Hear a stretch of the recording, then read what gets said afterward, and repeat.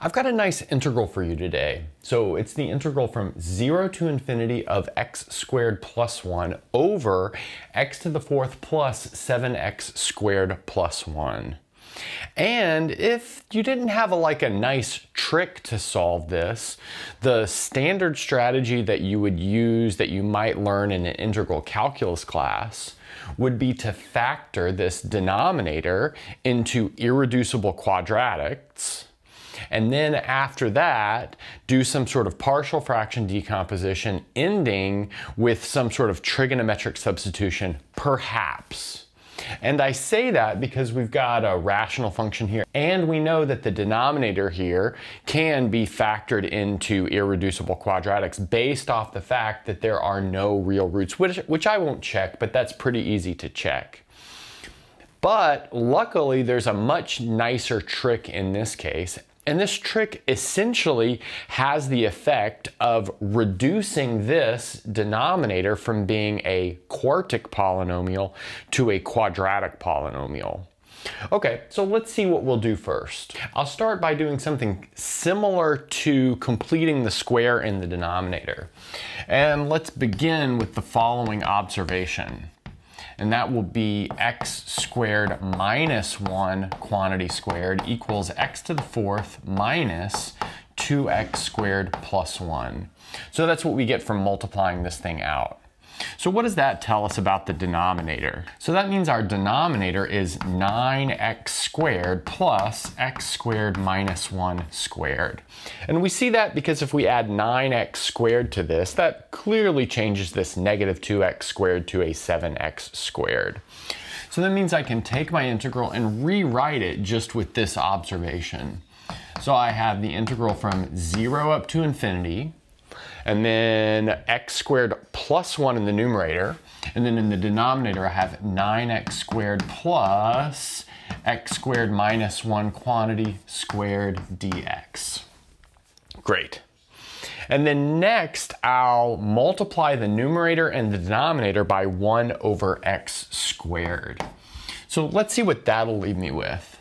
I have the integral from 0 to infinity. I have 1 plus 1 over x squared. That's what happens to the numerator. And then to the denominator, I have 9 plus, let's see, when I bring a 1 over x squared inside of the square, it turns into just 1 over x. So that'll cancel this x squared down to an x and leave me with minus 1 over x. And now it's kind of shaping up why this will work. So notice in the denominator I have 9, which is a nice perfect square, plus something squared. And in fact, this something which is inside of our square in the denominator has a derivative which is showing up in the numerator. So that's really what makes this whole thing work so nicely. Okay, so let's look at the substitution that we just alluded to by that observation. So let's maybe say it right here. So let's set u equal to x minus 1 over x. Now, taking the derivative using the power rule, we get du is 1 plus 1 over x squared dx. We think about that 1 over x as x to the minus 1, so that's why the minus sign cancels. Okay, next up, let's notice if x approaches 0 from above, which is what's happening in the lower bound of integration, we have u approaching negative infinity. Great. So that's pretty clear just by the structure of u. And then next, if x approaches positive infinity, we see that u is also approaching positive infinity.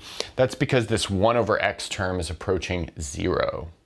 Okay, so let's maybe box this off and keep it in mind as we rewrite our integral, which is now of the form minus infinity to infinity, because those are our new u bounds of integration.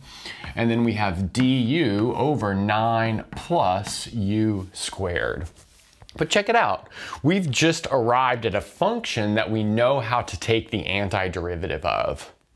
Let's maybe not do that just yet. Let's first note that this is an even function and we're integrating over a symmetric domain. In other words, a domain that's split evenly by the origin.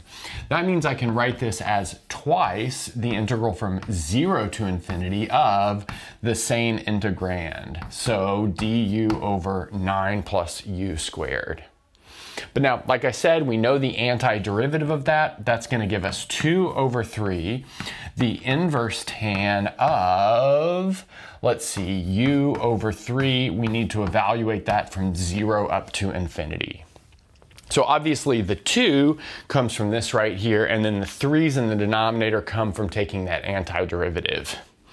If you want, you can do this with a bit of a substitution, although I don't think we really need to do that in this setting, because this is kind of a standard antiderivative. But what you can do is factor a 9 out of the denominator, and you're left with du over 1 plus u over 3 quantity squared. So that's how all of those 3's end up in the denominator. Okay, so now let's do our evaluation. Obviously, this upper bound evaluation is a limit as u is approaching infinity, which the arctan of infinity, or that limit, is pi over 2. And then the arctan of 0 is 0, so we get 2/3 times pi over 2. In other words, we have pi over 3. Now, I've done a bunch of integrals on the channel. Here's a little bit of a secret. Part of that is because I can do them fairly quickly, and I like to get a video out every day. So I've done a lot of integrals on the channel. There should be one on the screen right now that you can check out if you'd like to, and that's a good place to stop.